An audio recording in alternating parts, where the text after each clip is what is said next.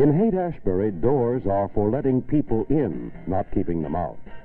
In an apartment like this, the doors swing open often. Here live the Grateful Dead, a popular rock group whose bachelor home life ranges from the bizarre to the beatific.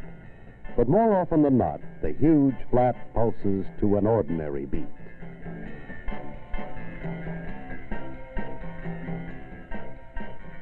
The Grateful Dead are roar rockers. They're the rockers that roar, the rock and rolls that blast out sound. Beautiful freak-out zap style.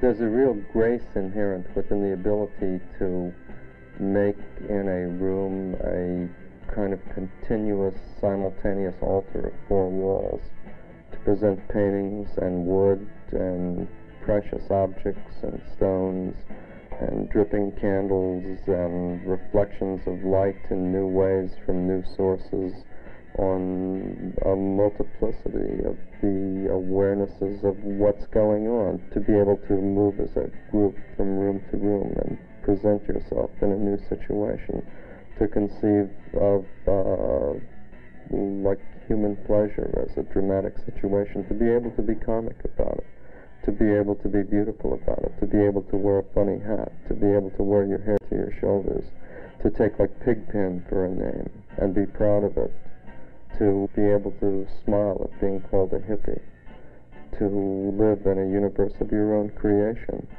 Our dining room has a table in it that has an enormous black crater on the top where there was a recent fire. We all walked out of the house leaving all the candles burning.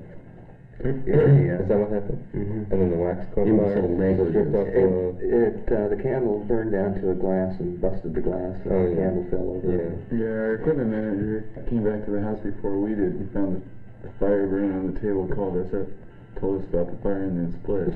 He didn't tell us on the phone that he put it out. He was splitting. He was getting out of the house. This is not a fad.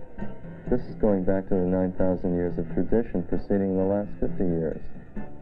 The last 50 years of mechanization and of Bauhaus architecture and the rigidity of the square blocks of the city and of concrete and steel and girders.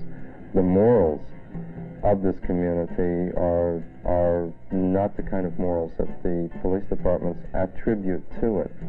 There's a sexual freedom. The idea of sexual restrictions is really passé down there, but it's passé on Madison Avenue and passé on New Montgomery Street too. It's just that there's not the hypocrisy going on. The straight people really need what's happening here. They need to come in and see. This is an experiment that's not going to come to them. They have to come in here and look at it.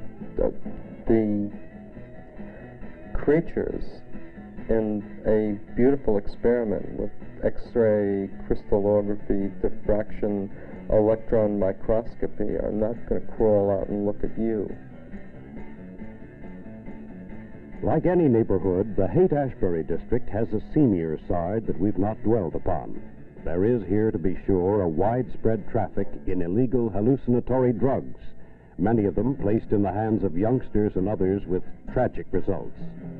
Here also in this neighborhood are persons who are mean, selfish, lazy, decadent.